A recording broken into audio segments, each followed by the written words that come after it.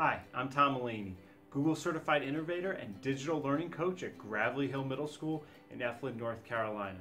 What makes me googly?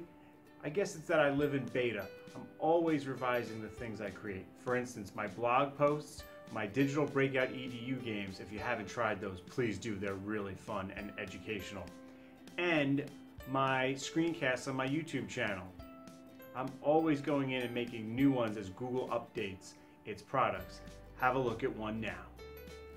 This screencast is about the awesome Google Expeditions app, an app that will take your kids places they can't go, and in some cases, no human can go. I'll back that up in a minute. To lead an expedition with your own phone, use your mobile hotspot. Make sure you are not connected to Wi-Fi and that you are connected to 4G. Turn it on. The devices students use to view the expedition will connect to this hotspot through their Wi-Fi.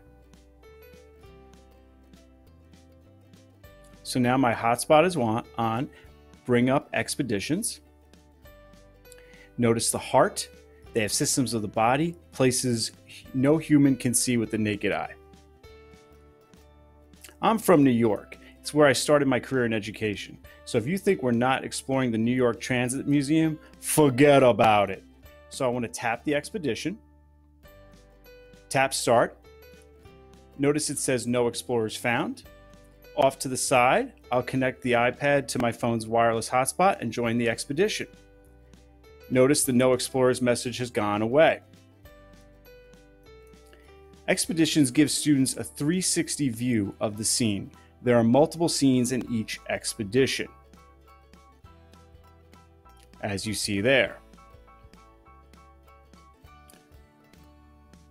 Let's start with turnstiles. Let's look at the narration content. There are different levels of questions, so you can differentiate your narration from group to group. Notice the full 360 ceiling to floor view. I suggest having students participate in expeditions in swivel chairs. It's the best way to comfortably view the scene. See the smiley face? That is where my iPad is looking in student view. Teachers see a smiley face wherever a student is looking.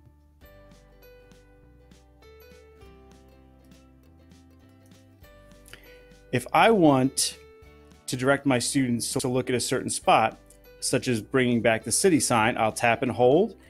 Students then see this target. If they're looking away from the spot, they see the arrow. To end the expedition, I tap pause button. It's that simple. What a great app for opening the world to your students.